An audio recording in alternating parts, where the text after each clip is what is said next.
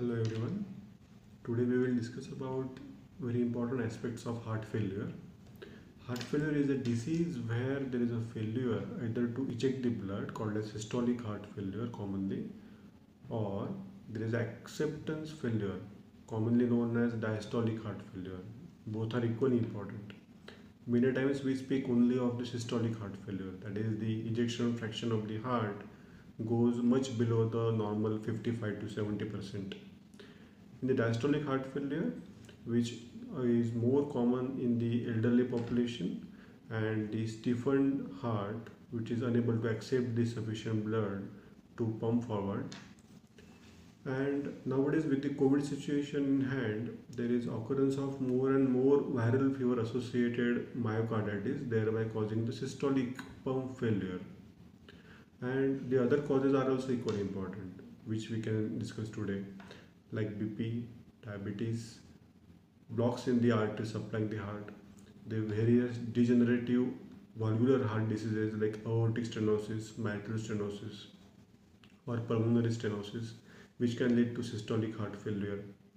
Whenever we encounter the patient, we have to first confirm with the 2D echo, then certain blood tests like NT-proBNP. NT-proBNP is a very important marker in the blood, which in very simple way can distinguish between the breathlessness because of heart failure and breathlessness because of some other cause.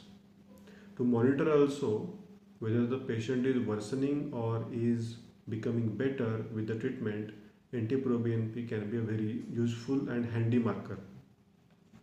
The various treatment modalities which have been now devised more and more commonly are beta blockers, MRA, RAS inhibitors like the AC inhibitors, ARBs, and ERNI.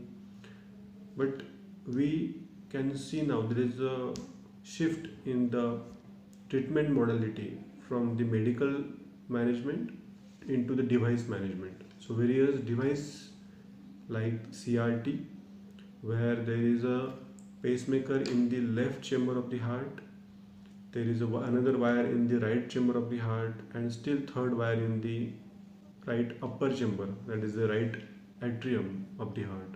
So simultaneously working, it efficiently increases the pumping fraction by around 15 to 20% in the given patient, and the success ratio of this device therapy is almost 95%. The other devices are like implantable defibrillators called as ICDs. Nowadays the CRT and ICD can be combined into one device. Even there are mechanical hearts available nowadays which are like used as a bridge to transplant patients.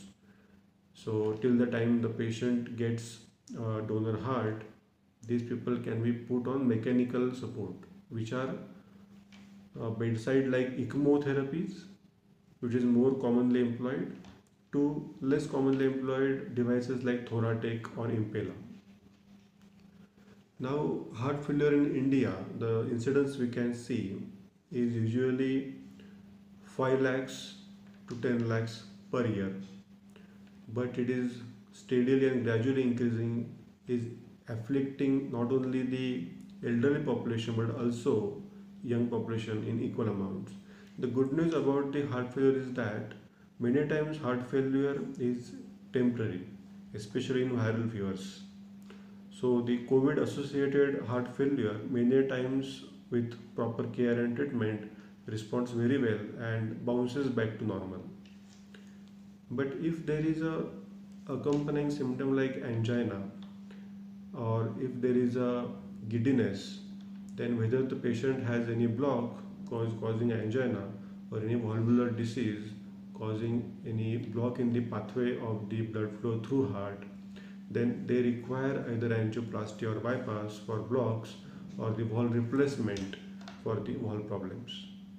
So with proper care we can see heart failure success ratio is very high. Thank you.